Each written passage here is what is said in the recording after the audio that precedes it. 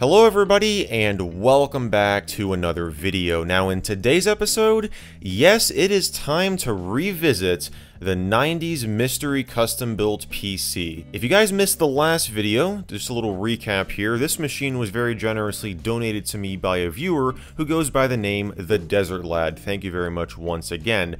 And although he originally told me that this was a machine from the 1980s, it turned out to be a mid-90s Cyrix 6X86 custom built PC, which is still super awesome. Now in the original video, I was not able to fully boot this thing up because I did not have an AT based keyboard because yes, the motherboard in here is an AT form factor motherboard, and unfortunately we had to end it there. But I did say that I was going to order one of these right here, an AT to PS2 adapter, and it came in finally. So we're going to be able to power this thing on today, get past that keyboard error, and see what's on the hard drive. I'm hoping there's something on here. It'd be really cool if there was an OS install. I'm going to guess Windows 95, but perhaps, you know, it's something else. Who knows?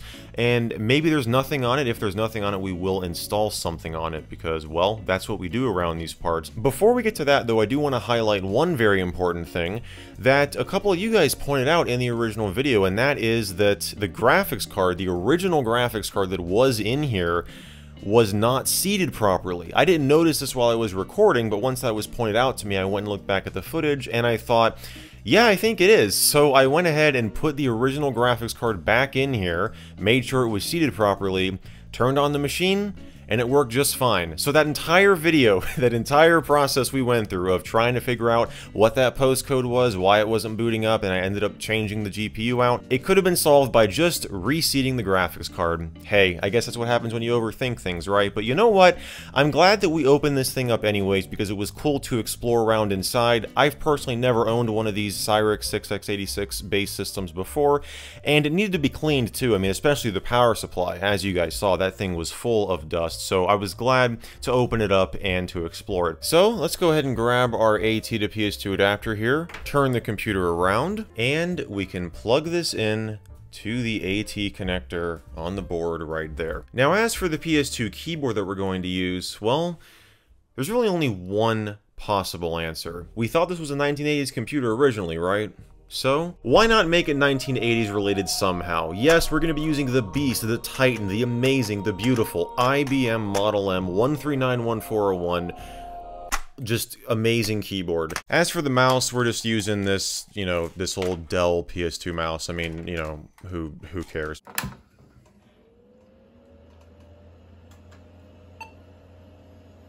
And there we go. We got lights on the keyboard. And Windows 98, okay. So that gives us a time frame that this was still used in 1998. And now it's going through the new hardware that it's found. I think I just saw Comic Sans on the title bar. And that makes me very concerned. Oh no, I think that is Comic Sans. I'm seeing a couple of things. I'm seeing two Internet Explorer icons. We've got Netscape Navigator, but we've got like a theme applied. I mean, check this out. These icons up here. First of all, there's an icon on the desktop called Hard Drive, which is not normally there. I would assume this would open up my computer. It might just be renamed. The recycle bin icon is different. I have no idea what this is supposed to say. So let's just browse around here. First thing I want to do is change the desktop wallpaper. So we got what looks like some... Oh yeah, these are like non-standard wallpapers. Oh my gosh, what is this? What is... Oh, that might be some... I think this is somebody's name. I might have to blur that out. Yeah, there's a bunch of wallpapers in here. Internet Explorer wallpaper. J. It's just the letter J. Why would you want that as a wallpaper? Plus, okay. So, we could have Microsoft Plus installed. Red blocks. Dang, this looks like... Look at how this looks, dude. Oh my gosh. It's giving me like a Virtual Boy vibe. Yeah, we're gonna spend the entire rest of the entire video on the desktop wallpapers in here. I mean, look, there's so many. Look at all these. Okay, Untitled. We have to check that out.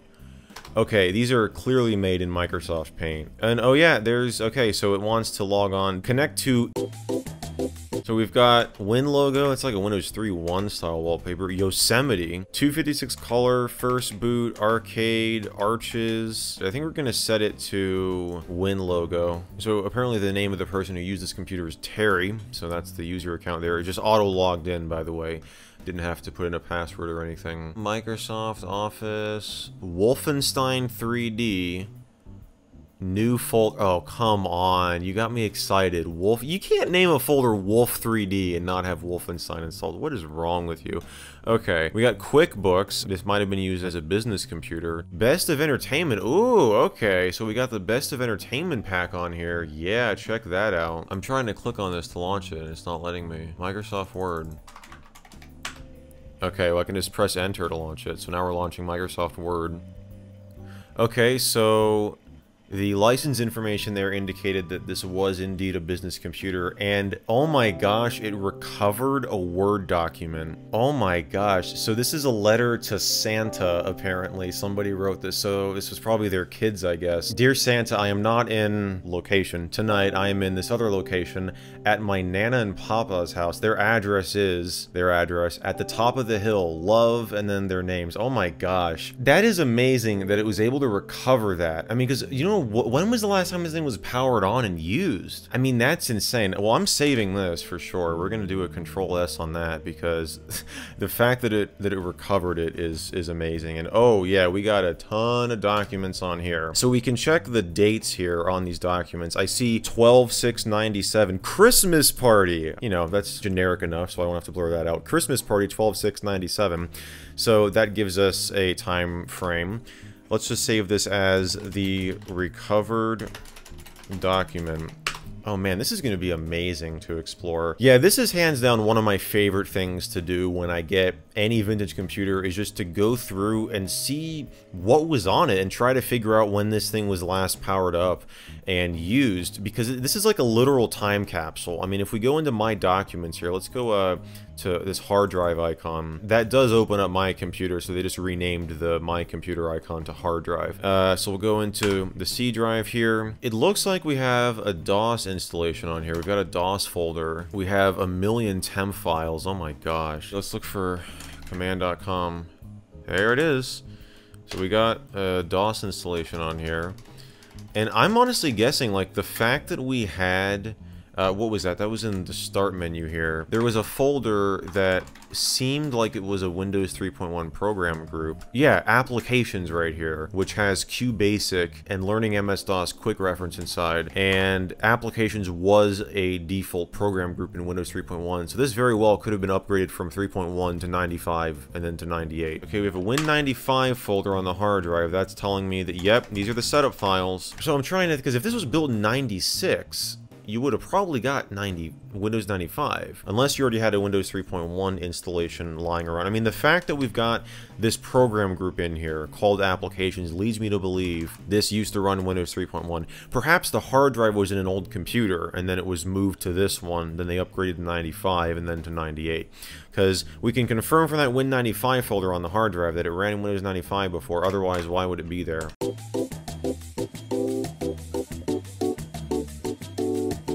And I'm seeing some HP related files. HP DeskJet, HP Scheduler maybe, HP Info. Oh yeah, I want to see what the deal is with these two IE icons on the desktop. So this one here, okay, so we've got a plus folder in program files, Microsoft Internet iExplore.exe. So that's a shortcut. And this one here isn't a shortcut, but it is. I mean, it's probably just the IE icon you can turn on from control panel would be my guess. IE5. Okay. This is a customized version of Internet Explorer. Ooh. What version of Netscape Navigator do we have? Netscape Navigator 3. 95, 96. Man. Well, so far, looking at... I haven't sorted the files in the Documents folder. I haven't even opened up the Documents folder yet. So, of course, 2022 is going to be the document that I just made. And 2002, June 17th, 2002 at 10:32 a.m. is when the last document in the My Documents folder was modified. And the oldest document in here is from December 9th, 1996, and it's called New Microsoft Word Document. Yep, that's just a new Microsoft Word document, just nothing in here, just saved blank and untouched since December of 96. So, okay. New folder, I don't think there's anything in here. This does not look like anything. Yep.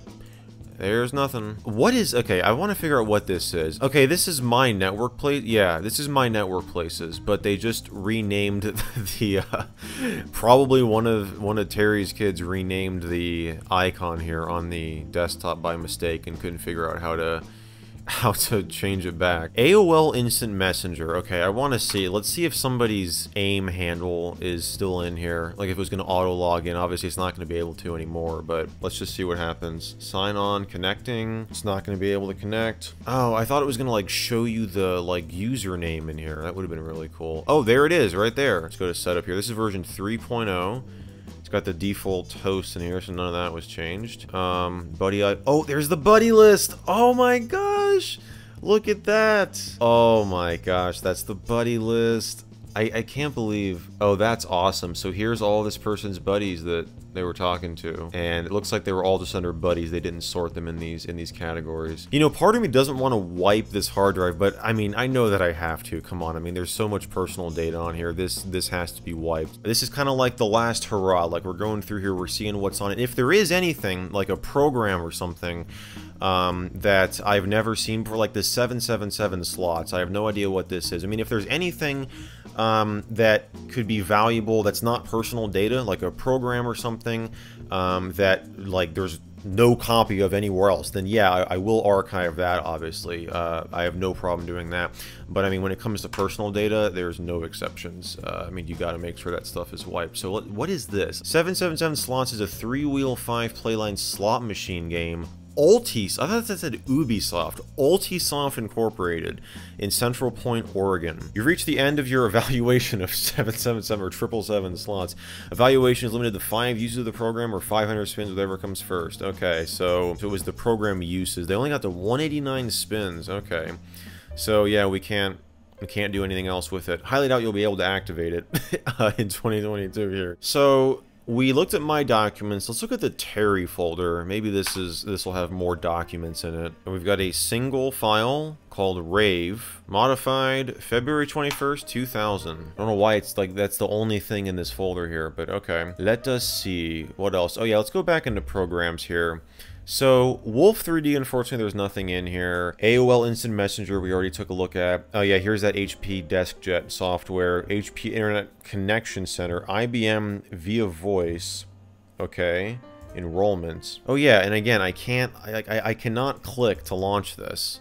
This is very interesting. I don't know how that's set up.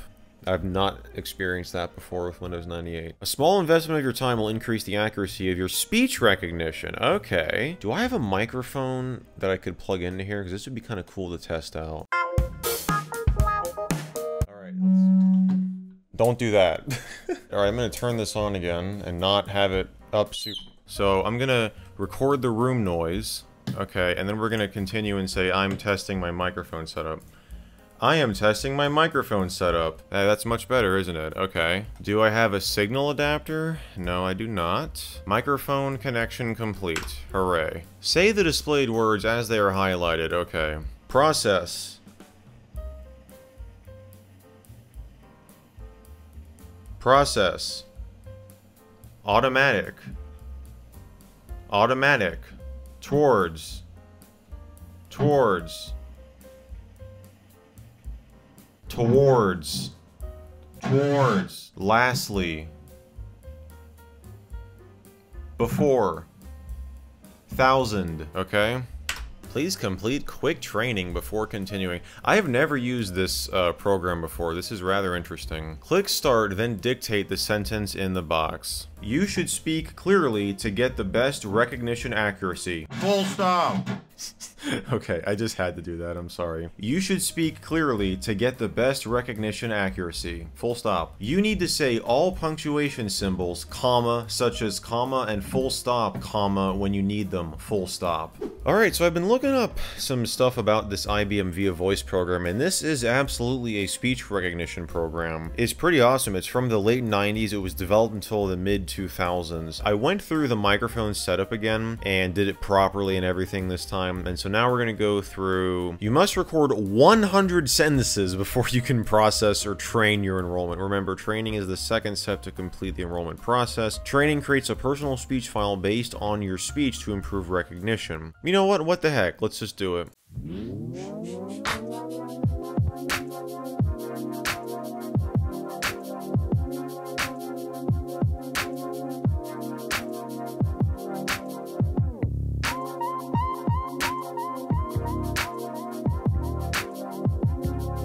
So we're not going to continue recording because, I mean, it will improve accuracy, as it says, but that's going to take, I don't know, maybe I will. Maybe I'll just subject myself to sitting here and just recording all of these phrases. But we're going to go to train now, process your recordings, and finish your enrollment. It takes 20 to 60 minutes, okay? So we'll do that, because I definitely want to use this. I mean, this is pretty cool. What? Why is... No. Why is it doing this again? Don't tell me I'm gonna have to... There's no way, dude. I already set all of that up. What the heck, dude? What? What the heck? What happened? What happened to my 100 sentences? What I was saying is there's an IBM video from the 80s that's on YouTube, and it talks about speech recognition, but it was really neat. I mean, it was speech recognition on an older IBM PC from the 80s, and it was like an advertisement for actually it wasn't a product by then, it was like an initiative at IBM that they were working on, and so maybe this is what came from that. Yeah, I don't know what exactly it did. It says please complete quick train. I mean, it's still running, but like, yeah, I just did all of this. What is it doing? Yeah, save the user information. Like, why? I don't understand what I did. It said it had to process. Why is it? I just closed out of quick training. All right, I'm getting tired of this taskbar auto-hiding itself. I've tried to deal with it for their whole video, but oh my gosh, it gets really annoying. I am not an auto-hide taskbar kind of guy. I have pressed the right click button on the mouse, like a few seconds ago. We're still waiting for it to... Yeah, the hard drive, we got a lot of hard drive activity going on. Okay, properties, auto hide off. Thank you. So it's still like, is the program... Oh, there we go. Okay, I don't want to go through this again. Do you want to save? Yes, I want to save user information. That hard drive is like, it is like the read-write head is very active right now. Like, is it not responding or something? Let's open up. Yeah, it is not responding. I don't know what exactly it, like, because it said, I mean, you guys saw it said, like, hey, okay, it's got to process this. It'll take 20 to 60 minutes. Okay, and then it did that, and it went back to the... Well, just started the setup wizard again. And I'm afraid if I kill the process, we're going to lose everything that we just did. So I think I'll just leave it there. Oh. And it's... Oh my gosh. It just lost everything. Oh my gosh, that is really annoying. Alright, well, I guess we'll come back to that maybe a little bit later on, because I'm kind of frustrated that I spent all that time setting that up, and it just screwed up for whatever reason. It just didn't save any of that. So, okay, yeah, that's IBM Via Voice. When it works, it sounds like a really interesting program. Oh boy, okay, so we got Lotus Smart Suite, Lotus 123, yep. Net It Now Starter Edition. What is this? README, and you got upgrades. So where's the actual program? The perfect web publishing companion to your Windows software application. Using Net It Now SE, you can transform regular Office documents into live web pages that users can view and print. Okay, it's licensed to work with Lotus Smart Suite. Okay, that makes sense. And we don't have a serial number. So it's interesting they've got Lotus and Microsoft Office on here. I guess they were perhaps switching from Lotus to Microsoft Office, or perhaps from Office to Lotus. Oh my gosh, the hard drive is spinning up. Like, it is constant. I mean, like, the hard drive light indicator is just on permanently. Is something running in the background or something? Oh my gosh, look at all this stuff running in the background. Holy, oh, we got AIM. I mean, they had a lot of stuff. I'm gonna have to check their startup folder. Like, what on earth do they have starting up with their computer? Year 2000, oh boy. You know they're serious when they put that in the help menu. And so it gives you a background about Y2K if you hadn't heard of it about 4 million times by then. The Net It Now SE dialog box opens when you print a document to the Net It Now SE printer. Okay. See if it's even in here. It might not be configured properly. Oh, what the heck? That was slightly horrifying. I mean, that's the... Oh, it just... There was an error printing to LPT1 for the print Net It Now. There's a problem printing due to an unknown system error. Okay, but this came up. Okay, so... Let's just save it to C. Waiting for print file. Okay. Oh, the entire... I think the entire system just locked up. Yep, I think it did. I'm not hearing any hard drive activity now, and the hard drive light is completely off. And I can't do Control-Alt-Delete. I can't even turn on Caps Lock and Numlock. Yep, we've locked up. All right, let's reset. Microsoft Windows 98. All right, so we're back, and I guess we're gonna try that again. Okay, select a folder in which you want to build your document. Okay, we'll just put it to the C drive. C Windows Desktop. Folder isn't empty, yes. Alright, so it appears to have done it. It should be on our desktop here. Oh, preview.htm.